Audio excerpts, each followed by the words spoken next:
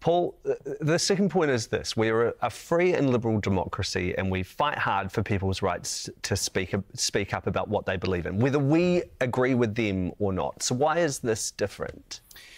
First of all, we do need to affirm free speech. That's absolutely fundamental to our society. But free speech does not... there comes a point when we need to protect the rights of minorities, whatever those minorities are, whether they're faith minorities, ethnic minorities, trans or rainbow community minorities. And so what is really upsetting to me is that the Minister has not exercised his prerogative. He's banned people in the past, Odd Future, thank you. Odd Future on character grounds because they incited an audience in another country, and so he was banned.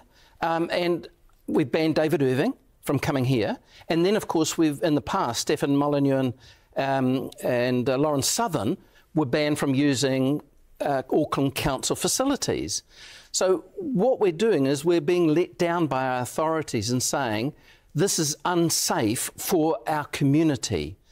And that's the point, really, Maddie, that we need to protect communities from hate in this country. I guess, you know, you heard the statement from Auckland Council, who said it's up to the organisers to make sure that it's a safe event, that security's been organised. Police say they'll be monitoring it. Yep. So how do we know that this isn't just going to be a peaceful protest by Posie Parker? Well, her behaviour in Melbourne, what happened in Tasmania, what's happened in the UK. And by the way, she's not simply anti-trans. There's a history of being racist, of being anti-Muslim. There's Islamophobia there as well. So this is somebody who's coming, who is not prepared to listen, who's not prepared to act respectfully, who is going to shout at people and is going to perpetuate the anti-trans that we've been seeing around the world and in New Zealand. So you're saying this is a case where free speech goes too far? Well, I think the Minister should have exercised his authority under the good character requirements of the Act to not allow somebody to come in and abuse people in this country. Why would you?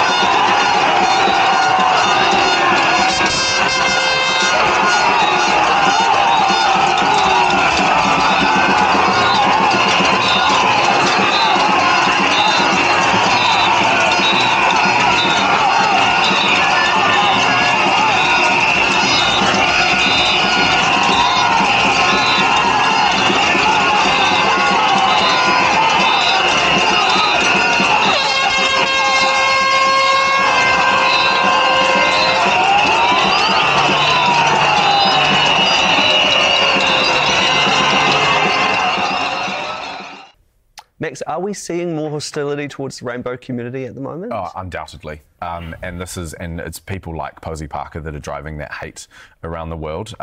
We're seeing more bills in the United States banning drag queens, which kind of by extension, could be interpreted to ban trans people in public spaces.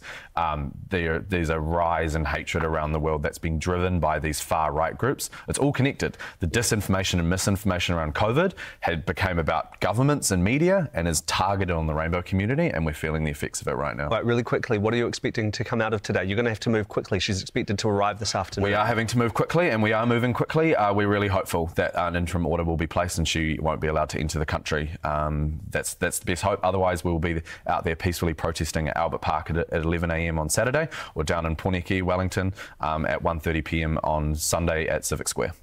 Max Tweedy from Auckland Pride and Paul Spoonley, a distinguished professor, joining us this morning. Thank you so much, both of you, for being with us. Thanks, Maddie.